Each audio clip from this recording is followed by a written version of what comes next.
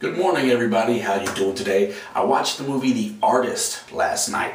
The Artist won Best Picture, as you know, in this year's Academy Awards, and also one of the other awards it won was Best Actor, Jean Dujardin. Now, the movie is directed by a name I can't pronounce. Wrote it down on this bad boy right here, Michel Hazanavicus. I guess that's how you pronounce it. Try my best. I'm sorry.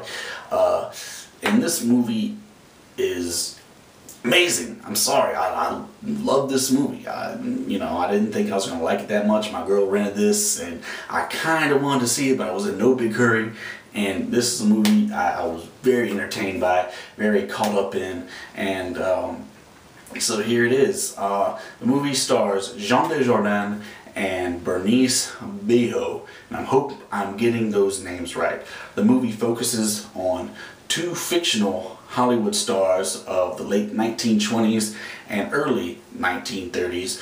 Jean Dujardin plays silent film sensation George Valentine, who is on top of the world. His career is going nowhere but up. He's adored by the people. Like, his movies make mad money. And at a premiere, he bumps into a female fan who, right off the bat, you can tell sparks fly. So the press gets a hold of this, starts snapping pictures. It's in all the papers. It's the talk of the town of who is this mystery girl played by Berenice Bejo. And then you meet up with her later and she's in a Hollywood lot for an audition. They call for dancers. She auditions. She gets it, and that's the only reason she's there, of course, in Hollywood, is to become a big star, like they all do. And it just so happens the movie this girl is an extra in is a movie of George Valentine, and yes, they have a dancing scene together. And right off the bat, they hit it off again. And just come to discover her stage name is Peppy Miller, a great 1920s, 1930s type of name in Hollywood. And so George gives her some tips on how to be famous, and from there, her career goes from extra to main dancer in a film to star of the film. It's like this in the few short years for Peppy Miller. She just skyrockets up. And while George, on the other hand, well, his goes a different direction, especially when the studio head, played by Goodman, announces that film is going to go in a new direction. It's nowhere going to be silent. We're introducing sound, and we're introducing the talkies, and George Valentine just thinks, this thing is going to come and go, it's going to be a fad, I'm still going to be on top. And, well, we see what happens to him. I just love the writing of this movie. I love the performances, especially by our two main characters. You see how George Valentine has to deal with this new era in film, this new wave of things that are going to be the future that we all know.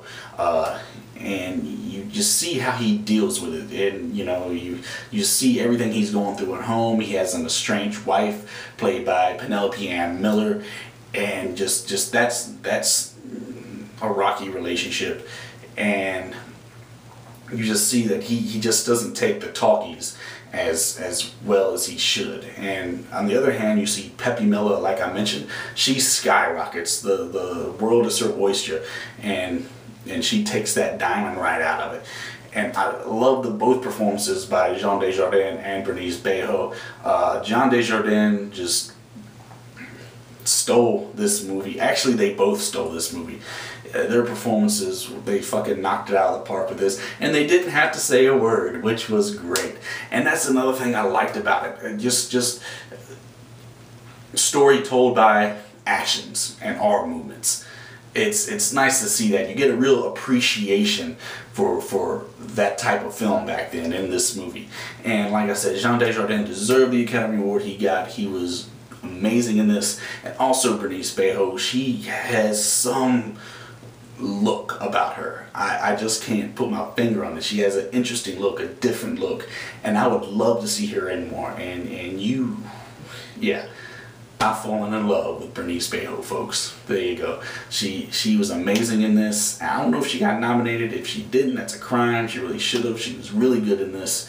And I'd like to see more of Berenice Bejo. Just other things like just the writing and the cinematography was great because the movie looked so old but yet so new, so different, so original, even though we're going back to the 1920s and 1930s, and just different shots. It just seemed like a very just classic old-time movie. There's a hell of a dream sequence in here that's pretty damn funny, where George Valentine first hears about sound coming into pictures, and he has this nightmare, and I'm not really spoiling anything, but there's a scene with a feather that's predictable when you see it, and it's funny. I just love how they just filmed this nightmare sequence, and just the different camera angles, like just the old black and white films. Just the music just was awesome too, and it really helped this movie a lot. The writing, the filming, the musical score, it was on point with everything, and especially just certain scenes like where you see like in a studio office hallway and stairwell, where our two main characters meet after not seeing each other since the movie they filmed together.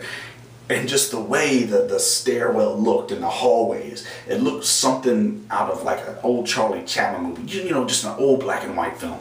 Just that authenticity, excuse me, was there, and it looked beautiful, it looked amazing. And that's what I really loved about this movie, just the authenticity of things. They really hit the nail on the head with this one. And the casting, I can't mention this enough. Besides our two main characters, our supporting cast, like I said, Penelope Ann Miller does an amazing job as the estranged wife of George Valentine. You also have John Goodman, like I said, as the studio executive, and he does an amazing job in this. It's always good to see John Goodman. 1 second. There you go.